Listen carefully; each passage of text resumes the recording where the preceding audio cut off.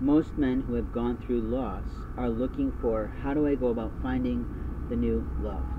How do I go about finding someone to replace, in theory, my late spouse?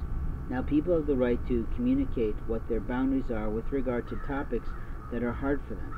And openly, people have the right to protect people who are gentle and a little naive about what happened to them, meaning in terms of how things were handled, or it was so long ago that they would forget and screw it up. But in life, when you're looking for the next spouse, the next significant other, the next player, the next lover, we make decisions cognitively about what that is. What I'm always interested in first is how a woman's brain works. I can blame that on my father, who taught me what a gentleman was, or I can blame that on my mother, who is full of wisdom and sometimes little funny ditties. But what I know about most men is they're going to go after, as you know, the thing that reminds with ditties.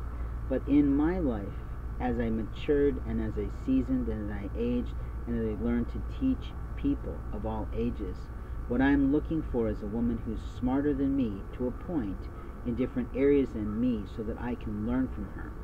And what I'm after is someone who can help me to streamline some of the things that I've been learning from God's house. I have a great friend named Claudia who used to work in the military and has serious gifts of that Lord's house. But she doesn't put herself and align herself in any religion or church, and she really can read you to the floor because she has that metallic taste that comes in her mouth, and then boom, she gets the instant information and prophetic gift of the Lord.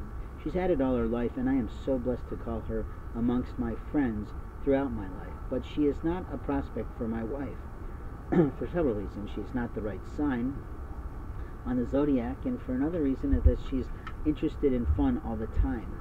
My interest in a woman is almost always her level of not only seriousness but playfulness.